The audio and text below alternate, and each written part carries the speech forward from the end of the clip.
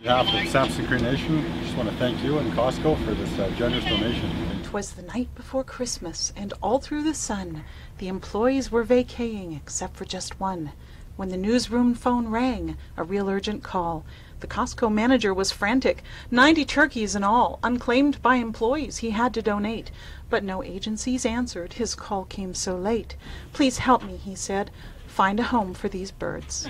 Well, as you can see, we got 90 turkeys sitting here. Christmas time, it makes you feel good, so somebody's going to have a wonderful turkey dinner, right? And everybody should have a good turkey dinner at Christmas time. When she called a council member at the Habima Reserve, as Santa and sharer, he was happy to serve and get those turkeys to people who need 'em, delighted to find an opportunity to feed 'em. It was our goal to provide Christmas hampers this year.